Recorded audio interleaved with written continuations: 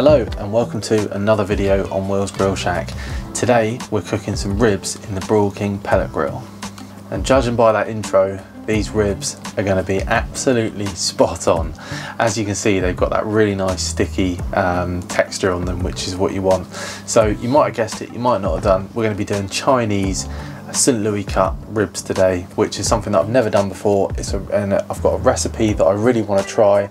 I've got some new Angus and Oink rub which I want to try, and as I say, a nice glaze that I've tried on some other things on the channel. I did some chicken wings, and I want to see what it'll be like on ribs because it was so tasty. We're also going to do a bit of a spare at the moment thing really. We're going to do membrane on one rack of ribs and membrane off on the other rack of ribs, and we're going to see whether it actually makes a difference to how it cooks and how it tastes at the end. So let me know in the comments below if you think it'll be better with the membrane on or with the membrane off, and I'll let you know at the end of the show what I think. And don't forget guys, I have got an Instagram page. There's some of the cooks that I do just here, and if you want to get hungry, head on over there and check it out. And if you're new to this channel, don't forget to subscribe for more tips, tricks and recipes and Broil King content just like this. So without further ado, let's head over to the bench. We're going to have a look at the ribs and I'm going to show you how I season them and prepare them. Okay, and here are our lovely ribs. We've gone for the St. Louis cut today, which is probably one of my favourite cuts actually. So what we're going to do is get these out of the packaging. I've done a video on how you prepare them, so I'll chuck that up in the link just in the corner somewhere here. So you should be able to see that, and I'll come back when we're going to season them. So these are now ready for seasoning, so let's have a look at the seasoning that we're going to be using and how we're going to do that. Okay, so first things first, we're going to chuck some Frenchie's mustard on this as a binder for our rub that we're going to be using. And the rub that we're using today is this Angus and Oink Chinese takeaway salt, pepper and chili rub. So it should be good with the glaze that we're going to do with it, with the honey and chili glaze. So it should all go really well together. So we're just going to rub this on here, just a light layer, flip that over, do the back, outside there. Make sure you just got all sides, just really helps that rub stick, is what I find. You can also use Worcestershire sauce or anything like that will obviously do the same job, but I just like mustard. It doesn't give any taste or anything like that. Okay, so that's now done, so let's now get the seasoning on. So seasoning, as I said, Angus and Oink. Just going to go straight on the back here to start with. Oh, there's loads of little bits and bobs in here, I tell you, it smells really, really good. Okay, they're all seasoned. Gonna leave them now on the bench for about 15-20 minutes while we go get the Broil King going. So that's the ribs all prepared and ready to go. Let's go fire up the Broil King pellet grill. As you can see here, press the button, on it goes. I haven't used this grill for about 2 months now because I've had the keg here and obviously the gas grill, and I've just been using those to be honest. So it's a really nice treat to actually get the pellet grill out and give it a go. And I say not used it for 2 months, so turns on straight away, no issues. That shows how reliable this grill is. Right, the grill is up to temperature, so let's head on over and I'll show you putting them on and how we're going to do it. And there we are, just on the grill. And we'll pop back in about an hour and see how they're doing.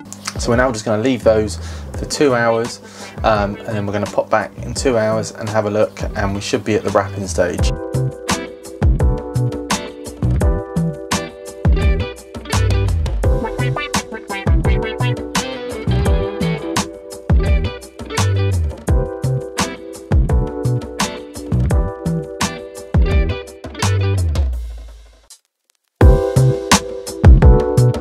Okay, 2 hours on, and as you saw by those little clips there, it's coming together really nicely. Happy with how it is. So now we're going to go over to the bench and we're going to wrap them. I'm going to show you how we're wrapping them, and we're also going to use some really nice hot honey, which I haven't used before, and we're going to use that in with the wrap. So I think it's going to be really nice on there. Okay, so here it is off the grill.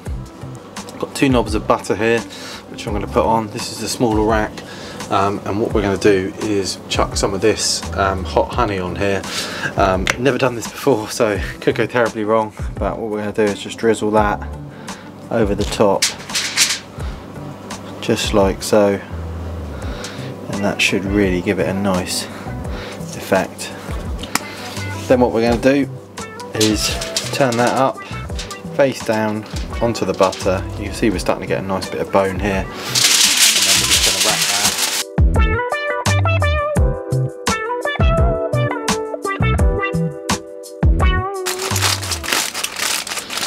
Now that is ready to go back on the grill. Okay, so that's them all wrapped, ready to go.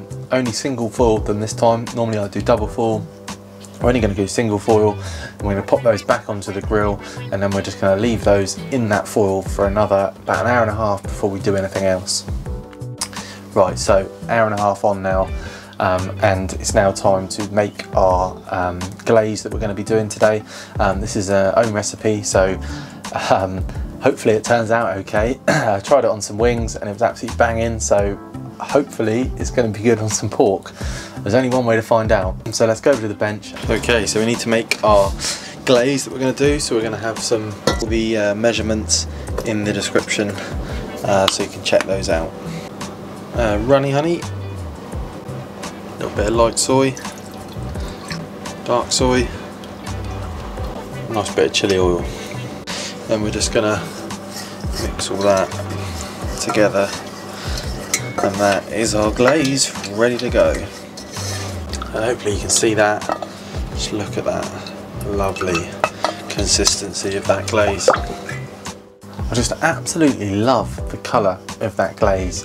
It's just really nice. I love that dark Chinese sticky glaze. It's just really good. So we're now going to put that glaze onto the Broil King pellet grill for about 30 minutes, just to let that warm through. Keep stirring it every sort of 5-10 minutes just to make sure that nothing sticks to the side, and then we should be ready to start basting. Okay, so we've got our mop. I'm just going to douse just like so. Hear it. You can already see that the glaze is going to be really nice and sticky. When this sets on here, it's going to be lovely. Look at that colour that they're going. Absolutely beautiful. So looking forward to trying these. You can see the first glaze done. Look at the shine on those. Amazing. Come back in 10 and we'll go again. Okay, so these have now been fully glazed and rested there in there for 10 minutes just to get that really sticky. And they are looking good, so let's get these off. Let's get them on the bench and have a better look at them. Okay, so these ribs are looking good. We've got perfect amount of bone pull on here, and you can't pull the bone out as well, so there's going to be a nice little bit of bite on that as well. Same with these bottom ones, which are just out of shot. There you go. So you can't pull these out, they're nice. Glaze is sticky, as you can see there, sticky on the finger, so that's absolutely spot on. So now let's slice it and see. I'm really looking forward to tasting these. My mouth is literally just watering. So we're just going to cut this one here out. God, just look at the colour on there. Just look at that, it's looking good. So it's just slicing ribs has never been my strong point, shall we say. Let's just get this one out here. Oh, look at that. Oh, lovely. So you can see when the camera comes into focus, you can see there that we've got a nice little smoke ring on it. The glaze, absolutely perfect glaze, and that side as well, really, really good. So let's get all these served up and we'll do a taste test. Okay, so this is the beautiful one with where we didn't take the membrane off. So you can see on the back here, hopefully you can see this, it's a little bit, I would say, sort of drier really, just where the membrane has sort of stayed on there. It didn't cut as easy as what the one with the membrane off did. So what we're going to do is take a bite out of this one. So we're just going to take a bite out.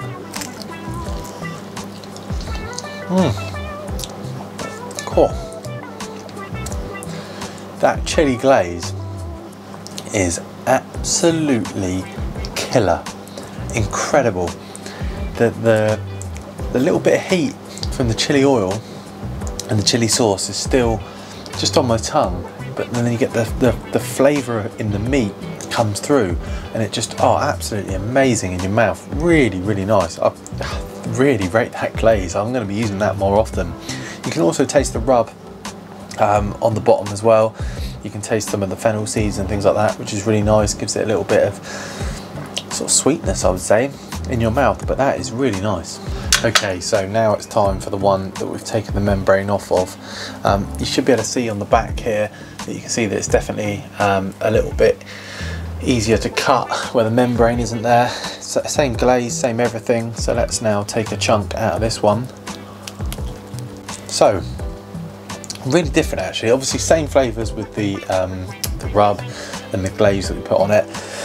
But if you just have a look at this rib, you can see that it's actually missing that whole section there. It would sort of fall off the bone really. And obviously the other one was bite through. So it's almost like having the membrane on, it just holds all the rib together is what I would say. There's definitely that little crusty bit sort of underneath, but it depends. If you like fall off the bone, I would take the membrane off, but if you don't, keep the membrane on. It's really nice for a bite through. And after enjoying the whole rack, it's safe to say I preferred the bite through ones with the membrane on. It just stuck it together nicely and was really, really good. And that glaze was absolutely amazing. Really, really good. You have to give it a go. I'd say it was up there with the Jack Daniel's one that I've done previously, which you can watch the video just up here. That was amazing, but this I would say is just above that. Really nice bit of sweet and spicy, which is what you want with Chinese ribs.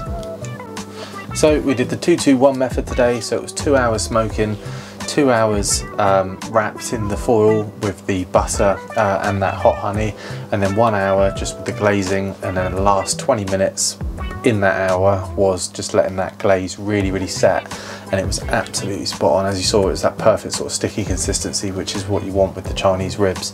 So if you've enjoyed this video, please don't forget to subscribe to the channel and like this video. As always, thanks for watching, and I'll see you next time on Will's Grill Shack.